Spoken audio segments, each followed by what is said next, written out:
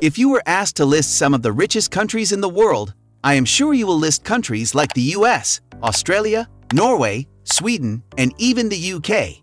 But did you know that there is a country in Southeast Asia that is almost as rich as these countries? Yes, I am talking about the Sultanate of Brunei. Well, for those of you who have never heard about this country, grab a seat because in this video, we shall be shining the light of the oil-rich country, telling you about how the country got rich, what it means to live in Brunei, and who their supreme leader is. 1. Brunei is a small, oil-rich country located on the island of Borneo in Southeast Asia. It has a population of around 450,000 people spread across 5,756 kilometers square of land. Brunei is a constitutional monarchy, with the Sultan as the head of state and government. The country's economy is heavily dependent on its oil and gas industry, which has made it one of the wealthiest nations in the world. Brunei is known for its beautiful mosques and Islamic architecture, as well as its vibrant cultural heritage.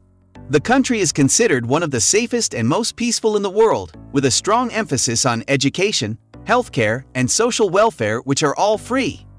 Bandar Seri Begawan is the capital and largest city of Brunei, and the official language of the country is Malay. The currency used in Brunei is the Brunei Dollars, which is closely tied to the Singaporean dollar. Brunei is covered by extensive rainforests, with approximately 78% of its land area being covered by forests. These rainforests are among the oldest and most diverse in Southeast Asia and are home to a wide range of plant and animal species, including rare and endangered species. The forests provide important ecological services, such as regulating the climate and maintaining soil fertility, and are also an important source of timber and other forest products. While the government of Brunei has implemented initiatives to protect the forests, deforestation and forest degradation remain significant threats to these valuable ecosystems. 2. Before the discovery of oil and gas in Brunei, the country's economy was primarily based on agriculture, fishing, and trade. Brunei was renowned for its production of high-quality rice, and its fishermen were skilled in catching a variety of fish and seafood in the waters surrounding the country. Brunei was a prosperous kingdom in the 16th century, with a powerful navy and a large territory that included parts of present-day Malaysia and the Philippines. The country's sultan was highly regarded as a Muslim leader and was known for his patronage of the arts and culture. In the 19th and early 20th centuries, Brunei came under pressure from European powers seeking to expand their influence in Southeast Asia. The country ceded some of its territories to the British in exchange for protection, and in 1888 it became a British protectorate. During the colonial period, Brunei's economy remained largely based on agriculture and fishing, with some small-scale mining of minerals such as coal. The British also developed some infrastructure in the country, including roads, schools, and hospitals. Oil was discovered in Brunei in 1929 by a subsidiary of the British Malayan Petroleum Company, now known as Royal Dutch Shell. At the time, Brunei was a British protectorate, and the British government had granted Shell exclusive rights to explore for oil in the country. The discovery of oil in Brunei was the result of years of exploration and drilling by Shell and other oil companies in the region. In 1926, Shell began drilling its first well in Brunei. But it was not until 1929 that a significant oil discovery was made in the Syria field. The discovery of oil in Brunei transformed the country's economy and brought significant wealth to the country. The oil industry quickly became the main driver of Brunei's economy, and the country's wealth allowed it to modernize its infrastructure and develop its social services, including healthcare and education. Today, Brunei is one of the world's largest exporters of liquefied natural gas and has significant oil reserves with 180,000 barrels produced per day. The oil and gas industry remains the main driver of the country's economy and accounts for the majority of its GDP and government revenue at 99%. Brunei currently has a GDP of $18.4 billion and a GDP per capita of $42,939. 3. The Sultan of Brunei is Hassanal Bolkiah, who has been in power since 1967. He is the 29th Sultan of Brunei and one of the longest reigning monarchs in the world. The Sultan has significant political power in Brunei. serving as both the head of state and the head of government. He is assisted in governing the country by a cabinet of ministers appointed by him. In addition to his roles as head of state and government, the Sultan of Brunei holds a number of other positions. He is the Prime Minister, the Minister of Defense, and the Minister of Finance and Economy. He also serves as the Supreme Commander of the Royal Brunei Armed Forces and the Chancellor of the University of Brunei Darussalam. The Sultan of Brunei is also known for his philanthropic work, particularly in the areas of education and health. He has established a number of charitable foundations and organizations that provide assistance to those in need in Brunei and other countries. He is also a strong supporter of environmental conservation and has taken steps to protect Brunei's natural resources. The Sultan of Brunei is a highly respected figure both within the country and abroad, and he is known for his commitment to the well-being of his people and the development of his country.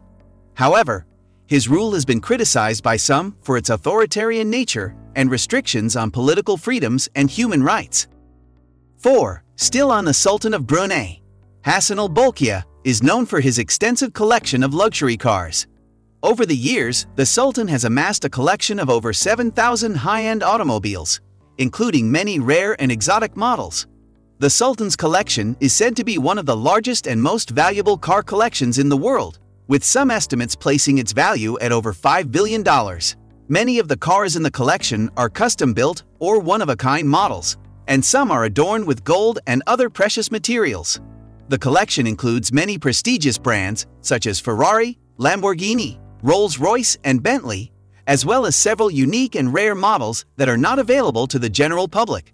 Some of the cars in the collection have been used in state functions and ceremonial events, while others are kept in private storage facilities. Despite the size and value of the collection, the Sultan has been known to donate some of his cars to charitable causes. In 2019, for example, he donated 3 of his cars to a charity auction in Monaco, with the proceeds going to support environmental conservation efforts. While the Sultan's collection of luxury cars is certainly impressive, it is important to note that it is just one aspect of his larger personal wealth and the wealth of the Brunei government. The collection has also been the subject of controversy and criticism, particularly in light of allegations of human rights abuses and restrictions on political freedoms in Brunei. 5. Brunei has one of the highest car ownership rates in the world. According to a report by the World Health Organization, Brunei ranks second in the world in terms of car ownership per capita, with approximately 626 cars per 1,000 people. The high car ownership rate in Brunei is partly due to the country's relatively high GDP per capita and the fact that oil and gas are the main drivers of the country's economy. This has allowed many Bruneians to afford cars and other luxuries. In addition, Brunei has a relatively small population and a well-developed road network, which has made car ownership a convenient and practical mode of transportation for many people. However, the high car ownership rate in Brunei has also led to concerns about traffic congestion and air pollution in urban areas. To address these issues, the government has implemented a number of measures aimed at promoting public transportation and reducing car usage, such as the introduction of a bus rapid transit system and the implementation of carpooling initiatives. 6. Education and healthcare in Brunei are free. The Brunei government provides free education and healthcare to all citizens and permanent residents of the country. This includes primary, secondary, and tertiary education, as well as medical treatment and hospitalization.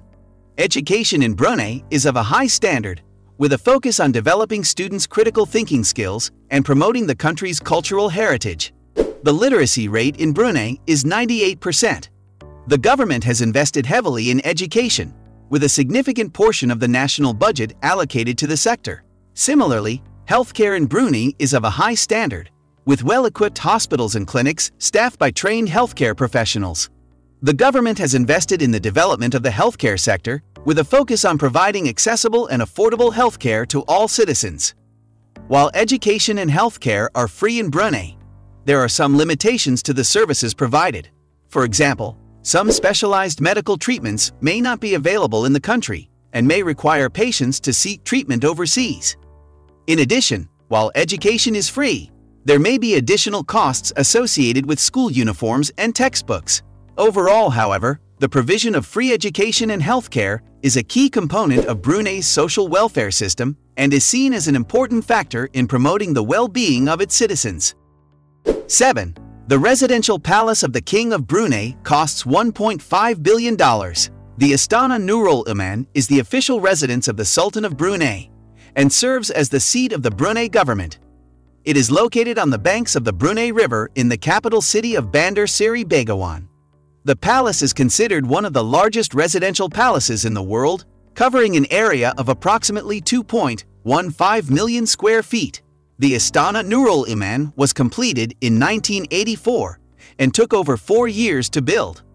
The palace is designed in a blend of Islamic and Italian Renaissance architectural styles, with marble floors, gold-plated elevator doors, and crystal chandeliers. In addition to serving as the residence of the Sultan and his family, the Istana Nurul Iman is also used for state functions and ceremonies.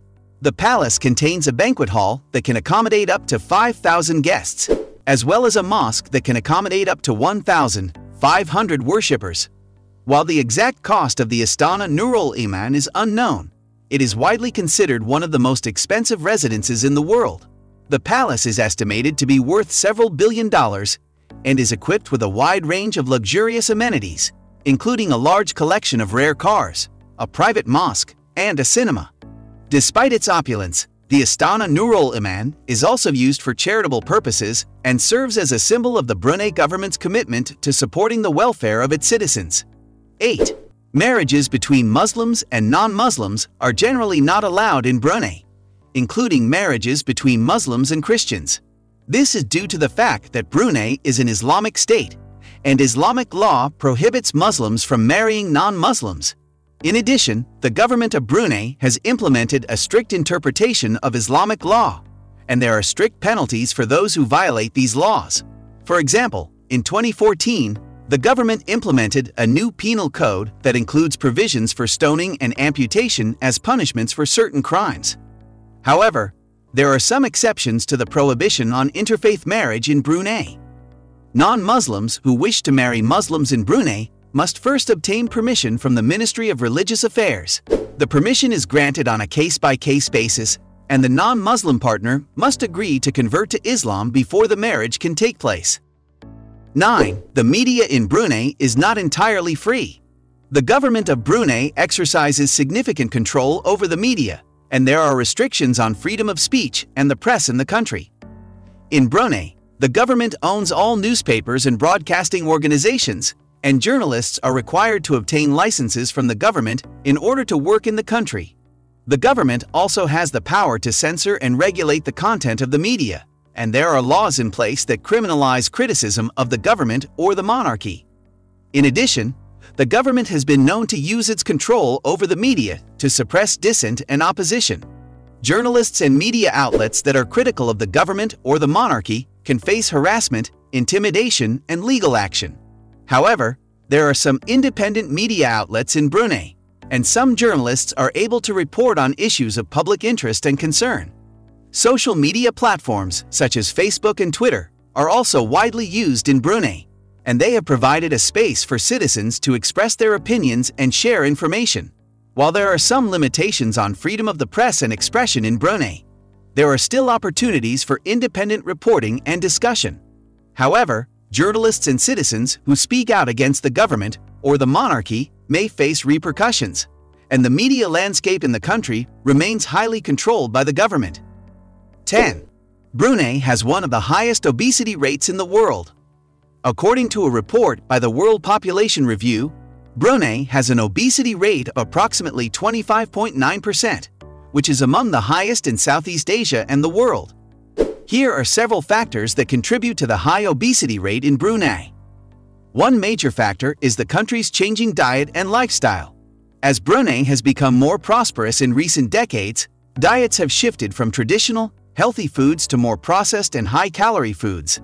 Additionally, sedentary lifestyles and a lack of physical activity have contributed to rising obesity rates in the country. In response to the obesity epidemic, the government of Brunei has implemented several initiatives aimed at promoting healthy lifestyles and reducing obesity rates. These include public health campaigns, the promotion of physical activity, and the introduction of regulations aimed at encouraging healthier food choices. Despite these efforts, however, obesity remains a significant public health challenge in Brunei, and more needs to be done to address the issue. The high obesity rate in the country has been linked to an increased risk of chronic diseases such as diabetes, heart disease, and stroke, highlighting the need for continued efforts to promote healthy lifestyles and reduce obesity rates. 11. Brunei has no personal income tax and capital gains tax. One of the main sources of government revenue in Brunei is from oil and gas exports. The government receives significant income from these exports, which are subject to various taxes and royalties. In addition, there are several other taxes and fees that are levied on businesses and individuals in the country, such as import duties, excise taxes, and property taxes. Furthermore, while there is no personal income tax in Brunei, there are other forms of government revenue collection. For example, the government charges a 5% sales tax on most goods and services, including food, clothing, and electronics. Additionally, there are fees associated with various government services, such as passport applications or vehicle registrations. Overall, while Brunei does not have a personal income tax, there are still various forms of taxation and government revenue collection in the country. However, the government's significant revenue from oil and gas exports has allowed it to provide many social welfare benefits to its citizens, such as free healthcare and education. 12. Family plays a central role in Brunei. The family is the focal point of Bruneian society. In Brunei, the family includes extended family members such as cousins, uncles, aunts, and even close friends. Extended family members are expected to remain loyal to each other. Brunei has a hierarchical culture where position and age are revered. Children are taught to respect their elders and subjugate their desires for the good of the family. Children also learn the importance of family support in accomplishing goals. 13. The LGBT community is prohibited in Brunei. The people of Brunei drive on the left side, and the death rate of the country is extremely low at 3 deaths per 1,000 people.